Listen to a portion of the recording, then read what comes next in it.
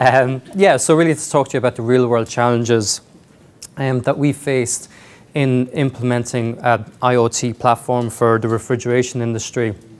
I'll start off by giving you some brief background about the company and what we actually do. So the company was established in 2009 by myself and by my dad, Michael Slattery, and we're joined very shortly afterwards by Jonathan.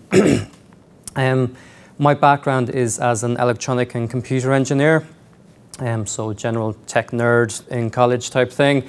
And my dad's background is in the refrigeration industry.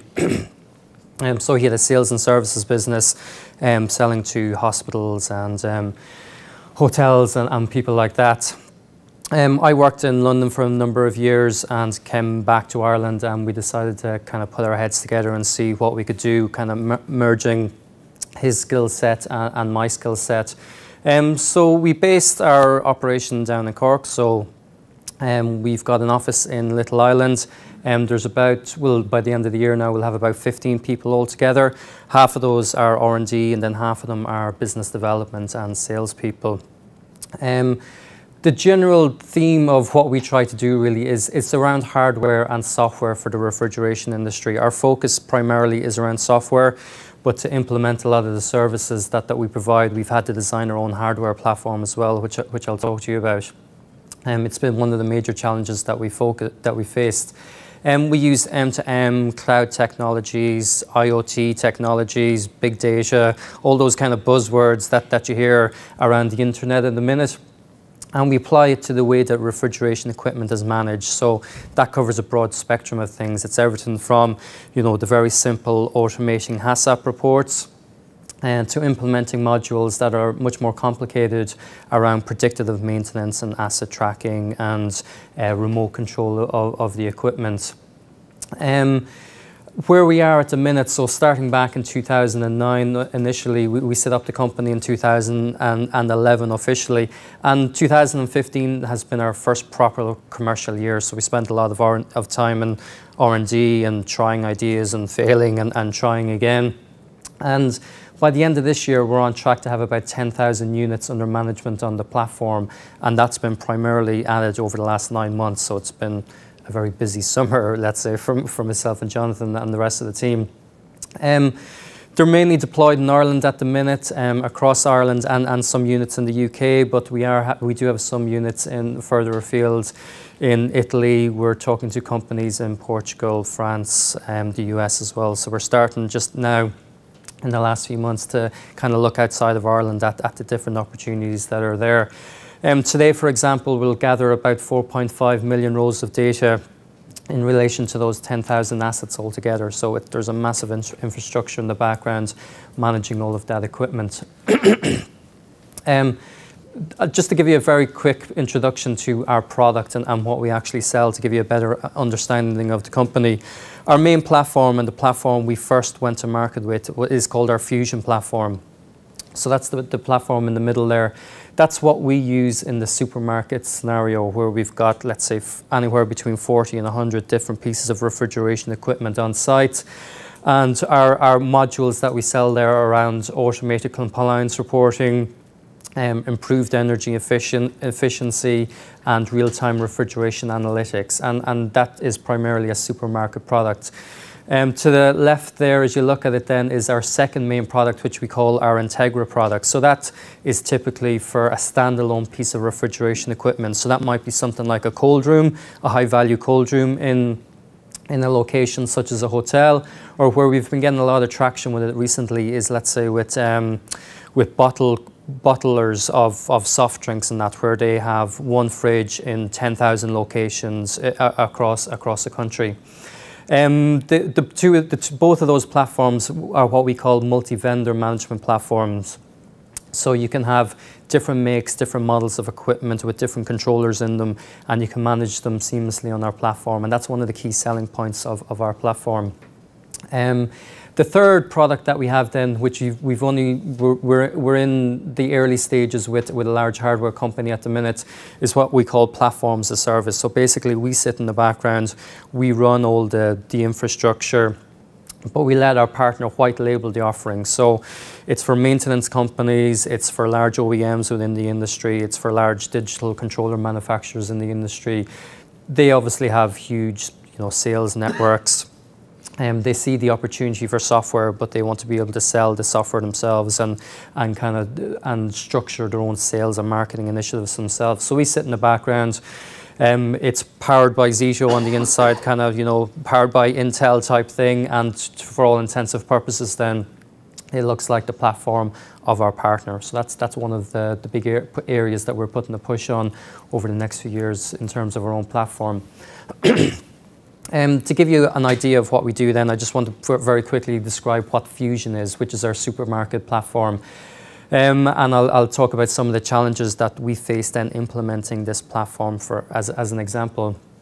So the Fusion platform connects all of the refrigeration equipment in the supermarket to our cloud servers. And initially, when we came up with this concept a number of years ago, the idea was that we would connect over a store's LAN connection or use their internal network, and that proved to be, a crazy idea from a security point of view. So one of the big challenges we faced was how do we get all of this data on site without having to involve an IT department of a major retailer, because it was, logistically, it would have had months, if not years, onto any project. So we partnered with Vodafone, and we used their machine-to-machine network. And on any of our supermarket sites now, we have a gateway machine. And I have examples of all of our hardware today if you want to have a look at them, and we can talk about it in a bit more detail. But the gateway has a SIM card in it, and that's how we provide two-way communication between the refrigeration equipment and our cloud platform. Once we get the data into the cloud, then we can do various things with it and different services that we can build on top of all of that data. And we can also send control commands back down to the equipment as well. So one of the big challenges we faced was, the internal IT infrastructure of these large organizations. And we had to spend months, years, and we're still doing it, improving our GSM connection and our machine-to-machine connection to the site. Then all different types of hardware in the store had to be connected to the platform. So one of the main drivers behind the sales process is that from a health and safety point of view, you can automate all of the compliance reporting. So there's no point in having 90% or 95% of the equipment on the platform. You have to have 100% of the equipment on the platform, or else there's still a manual process of having to write down the temperature of the equipment from the health and safety point of view. So we had to work very closely with the digital controller manufacturers, with the various OEMs, and figure out how we get all of the equipment in a particular store onto the platform. Within the different types of equipment, then we monitor different things depending on the end service that the user wants. So we might be monitoring purely temperature for one customer. Another customer will want temperature, current information, voltage information about the equipment as well from an energy management point of view. So again, that was a big logistical challenge and a big R&D challenge that we had to overcome, and we're still in the process of overcoming it. But that has been, again, it's a big selling point of our platform now, that we do have all different various types of sensors, various types of digital controllers on our platform. Just to give you a brief introduction to the hardware there, and as I said, I have some samples with me, but our Fusion network, first of all, is on top. So I think there's a pointer on this thing. So we have our own independent piece of hardware that interfaces with, and the sample there is a Dixel controller. So there's a Modbus interface here between our piece of hardware. It's a wired connection into the digital controller. This is what we call our Fusion client, and that communicates wirelessly to our gateway. So you might have 40, 50, 100 of these on a particular site. You'll have one gateway with one SIM card, and there's an in-store wireless Zigbee network then coordinating all of the communications. The gateway then communicates with our message broker over a GSM network. So from here to here, we're getting the data off-site and we're bringing it onto our cloud platform. Our Integra hardware works in a very similar way, except it's a one-to-one relationship. So we have our Integra client plugged into the controller, but the SIM card is built into the client and it communicates over GSM network directly into our message brokering system. So we have all various different types of hardware. And what we've been seeing in the last kind of 6 to 9 months as well is now there's third-party hardware companies building compliant hardware to our platform as well. So whereas we have our Fusion, we have our Integra, we now have a third-party company building hardware to bring information to this part of the message brokering system, and from there it's all a single software platform from our point of view. What does the solution look like to the end user? So I just took a screenshot for you to show you an example. So Lidl are one of our clients, and this is a backup chiller. And when the screenshot was taken, obviously we were looking at the live information. So within a client like this, they have one temperature sensor in every single piece of refrigeration equipment in 179 stores, roughly 8,500 pieces of refrigeration equipment around the country. So even though it's quite simple information that they're looking at, there's a huge amount of it, so the volumes are massive. So one of the big challenges that we faced was, how do you simplify all this data for someone like a health and safety user who, they're non-technical, they know how to use Facebook, Twitter, Instagram and all the rest of it, they know how to take out their iPhone and kind of interpret all of that sort of data that they see. So we had to start at the very start and go, what is the absolute basic piece of information that they need? And this is the interfaces that we ended up with. We started off with a very different interface, but we worked along with the customer to design the most intuitive interface for them. And again, that was a big challenge for us. Like, I mean, we have all this data, but how do you communicate it in a very simple fashion to the end user that they can glance at and understand what's happening? And this is one of the pieces that we came up with. So here you can see the temperature over, I think, a 24-hour period. We've got a door opening and closing sensor on this backup chiller as well, so they can correlate rises in temperature with door opening and closing events. In the middle of the night, they can see defrost happening, and they can quite quickly see what the current temperature is, what the minimum and maximum alarm temperatures are, and that. So that's one of, again, something that a lot of feedback that we get from our clients is that they really like the simplicity of the user interface. It's optimized for viewing on a PC. It's optimized for viewing on a tablet or a mobile phone. And that's what it looks like to the end user. And I've one or two more screenshots of that. So from a predictive maintenance point of view, we've got one very active customer in this area at the minute, and speaking with Niall over the last few days, it's not an area that he would have focused hugely on, but it's an area that we see a huge amount of opportunity in. Based on our research, we can see about a 30% savings in maintenance overheads by moving from a reactive maintenance or a preventative maintenance model to more of a predictive maintenance model, using all the data that we gather on a daily basis. We then have the challenge of, how do we, again, take all that massive amount of data but give it very simply back to a refrigeration engineer or a facilities manager.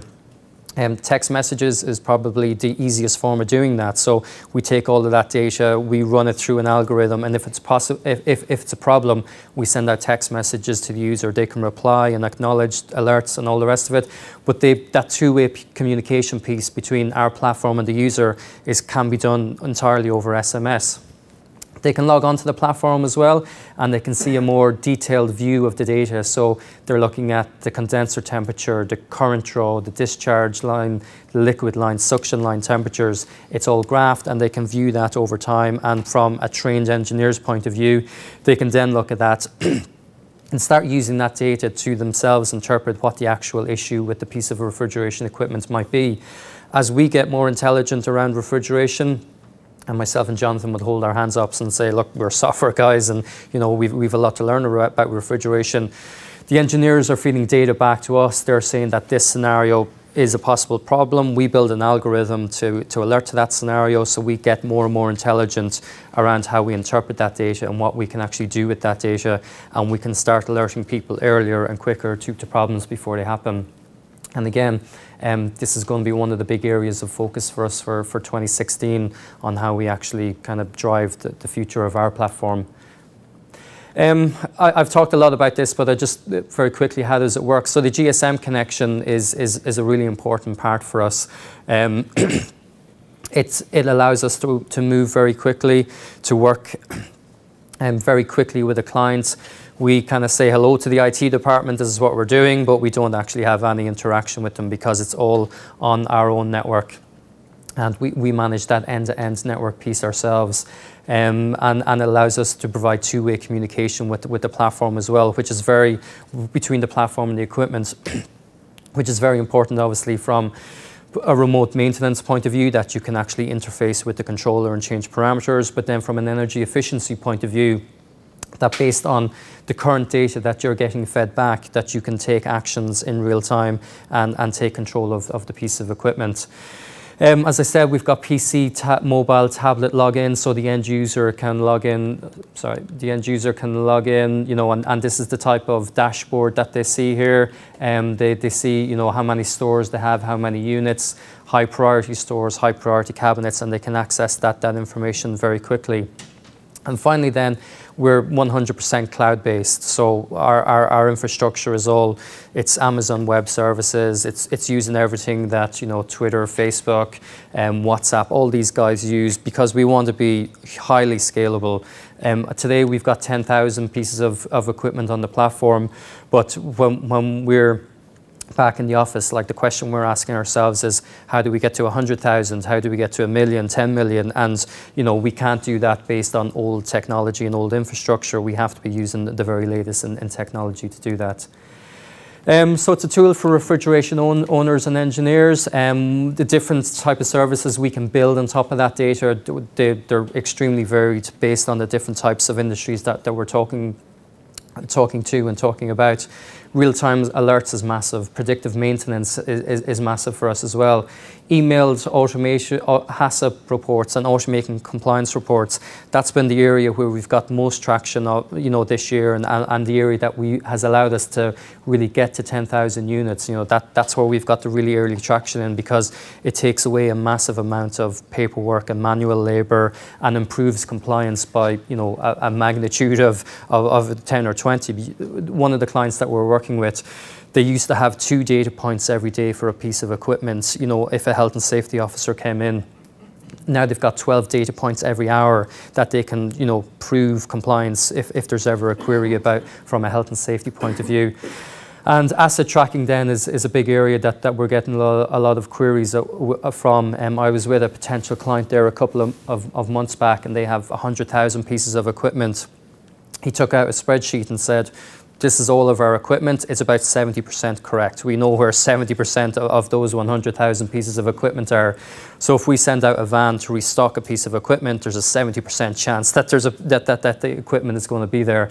And, you know, that's crazy from our point of view. So there's a huge, you know, opportunity there as we see it, simply by putting a SIM card into a fridge and being able to build a service on top of that. That's my presentation. It's obviously a very quick kind of whistle-stop tour of what we're doing, but myself and Jonathan will be happy to take any questions throughout the day. Okay.